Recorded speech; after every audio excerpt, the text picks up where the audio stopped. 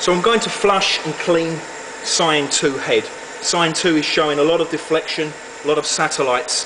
So with plenty of acetone, a clean lint-free wipe and a fully flushed head where no pigment is being emitted out of Cyan 2. Using lots of acetone onto a lint-free clean wipe.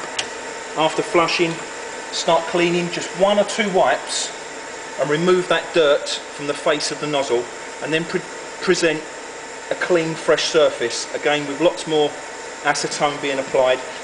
Flush first, because to push out any contamination you may have introduced up into the nozzles, and clean for 10 or 15 seconds at a time before flushing once again to eliminate any contamination pushed up into the nozzles.